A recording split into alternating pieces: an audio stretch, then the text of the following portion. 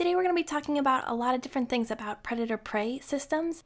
And in the first part of this problem, we've been given two different predator-prey systems.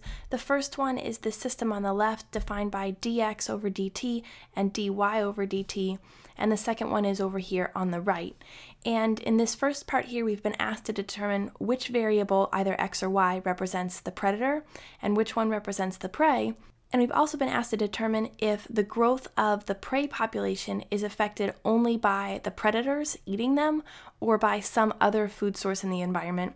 And similarly, if the growth of the predator population is affected only by the number of prey or by some other food source as well.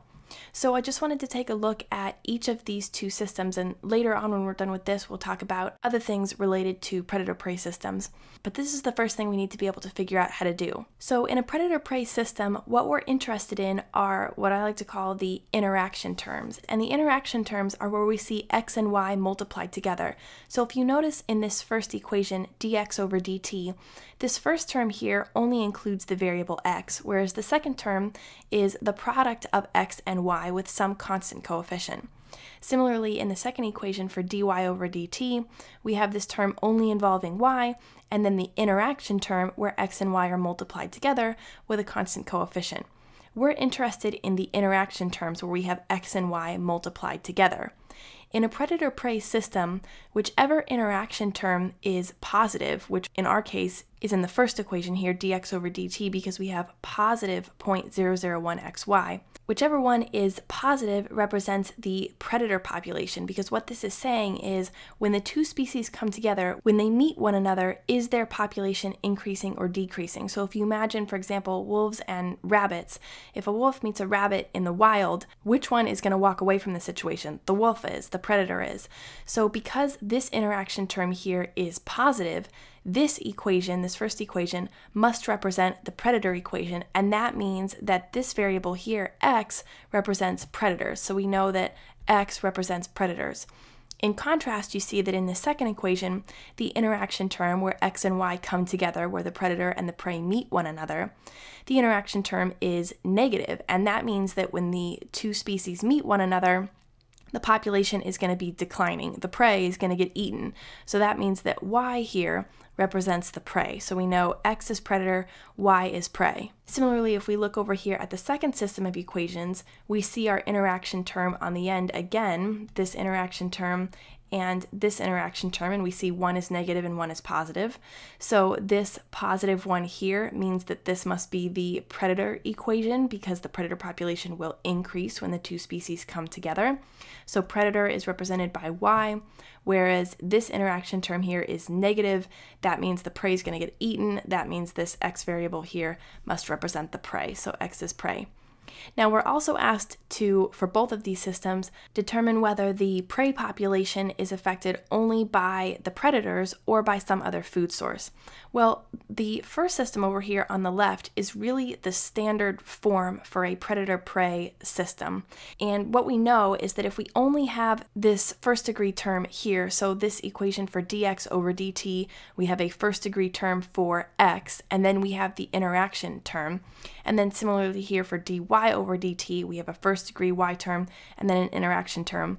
In standard form like this, we know that neither prey nor predators are affected by any other food source. So in this system, prey is affected only by predators. The prey are eaten by the predators, but there's no other food source or anything else in the environment that's affecting their population. Similarly, the predators only eat the prey. They don't eat anything else in the environment. They're affected only by the prey. So when we see something like this in standard form, we know that predator and prey are only affected by one another. In contrast to this second system on the right, where we see additional terms coming in. So notice that for dx over dt, we have the first degree term for x, and then the interaction term, so we know that they're affected by the predators. But we also have this third term here, this term in the middle, which means that the prey are affected by some other food source. So what this means is that prey are affected by predators because there's an interaction term. So because there's an interaction term, we know that they're affected by predators. They're getting eaten by the predators. But we also know that there's this other variable here, which means that they're eating some other food source, and that food source affects their carrying capacity. So we could say some other food source that they're eating, or carrying capacity. So we can say carrying capacity. Whereas the predators only have here this interaction term, which means they're being affected by the prey, and this is in standard form, so there's no other food source to affect them. The predators are only eating the prey. So on the right here, we can say that the prey are eating some food source upon which they're dependent, and they're being poached by the predators, and the predators are only eating the prey. Now let's change systems and talk about competition, cooperation, and predator-prey. Okay, so in this part of the problem, we've been given a different system of equations, and we've been asked to determine whether this system represents a system of cooperation, competition, or a predator-prey system. And we've been asked to find equilibrium solutions and describe the significance of each equilibrium solution. So the first thing we need to answer is this a system of cooperation, competition, or a predator-prey system? And figuring that out is easier than you might think. Really, all you're looking at is the interaction terms like we talked about before, the terms where x and y come together. So you notice for dx over dt, we have a first degree x term, a second degree x term, and then our interaction term where x and y come together, we have the product of x and y. Similarly, in dy over dt, we have a first degree and a second degree y term, and then an interaction term.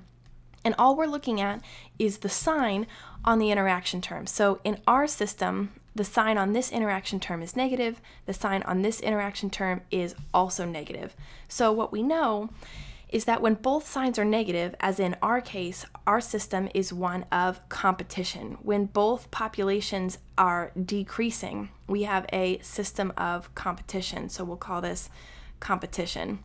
When both signs are positive, we have a system of cooperation.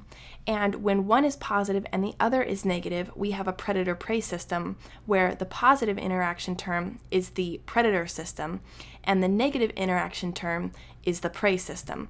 So you just look at the signs on each of these terms to determine whether or not it's a system of cooperation, competition, or a predator-prey system.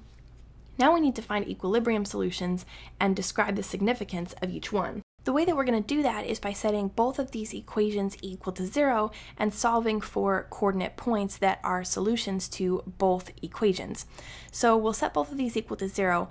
As we do so, let's go ahead and factor some things out. Notice that in the first equation here, this equation for dx over dt, we can factor out a 0.001x. We have an x variable in each term, and that'll really simplify this equation. So if we factor out a 0.001x, then 0.5x divided by 0.001x gives us 500, minus 0.004x squared divided by 0.001x just gives us 4x, and then 0.001xy divided by 0.001x just leaves us with the y, so we have minus y, and we'll set that equal to 0. We'll go ahead and do the same thing here with our second equation. We'll factor out a 0.001y because that's the smallest coefficient value on this second degree term here. So we'll factor out 0.001y from this second equation. For the first term here, we'll get 400. For the second term here, we'll get minus y. And for the third term here, we'll get minus 2x. And we'll set that equal to 0. Now, since we have both our equations factored, we can set each system equal to 0 separately. And essentially here we have four systems. We either have the system 0.001x equals 0 and 0.001y equals 0, or we have the other one, 500 minus 4x minus y equals 0, or 400 minus y minus 2x equals 0. Those are the obvious two. But then we also have these mixed systems here, where we have 0.001x equals 0 along with 400 minus y minus 2x equals 0. And the fourth one, the opposite case, 0.001y equals 0, and 500 minus 4x minus y equals 0. So we just need to solve each of these systems to see what we get. So in the first system, if we solve this top equation for x, we see that we get x equals 0. If we solve the bottom equation for y, we see that y equals 0. That would give us the point 0, 0, and the significance of that is just that we have a 0 population, and what that means is that there are no predator and no prey. The population of both is 0. That's one possible case of equilibrium. We also have this second system here, and if we add 4x and y to both sides, the first equation becomes 500 equals 4x plus y. The second system, if we add y and 2x to both sides, we get 400 equals 2x plus y. If we subtract this second equation from the first one to solve these simultaneously, we get 500 minus 400 is 100, 4x minus 2x is 2x, and y minus y is 0. So you see that we have 2x equals 100. We know therefore that x is equal to 50. And if we plug x equals 50 back into one of these, for example, this one, we can see we'll get 500 equals 50 times 4, which is 200, plus y. Subtracting 200 from both sides, we get y equals 300. So another solution here is the solution 50, 300. And in that case, we know that we have stable populations. At that point, neither predator nor prey will be increasing or decreasing. Both populations will be stable and will hold at this value. Now, if we solve this third system here, obviously we'll get x equals 0 in the first equation. If we plug 0 in for x into the second equation, this term will go away and we'll get 400 minus y equals 0, or y equals 400. At this point, what this tells us, we have the equilibrium solution 0, 400.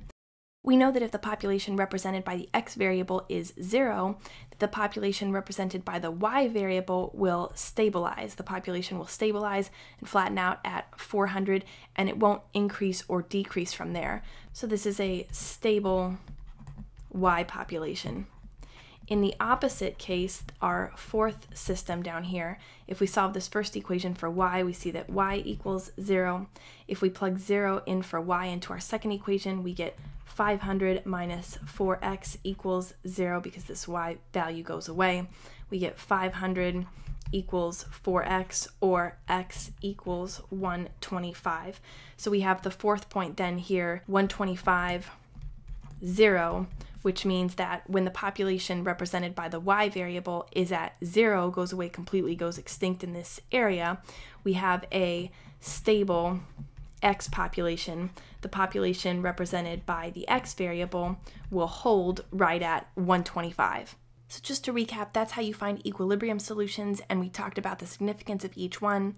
We also talked about how to determine whether or not a system represented cooperation, competition, or a predator-prey system. And remember, before we talked about how to determine which variable represented a predator population, which one represented a prey population, and whether or not growth of either predator or prey was restricted only by the other's population or by some other food source in the environment. So I hope you found that video helpful. If you did, like this video down below and subscribe to be notified of future videos.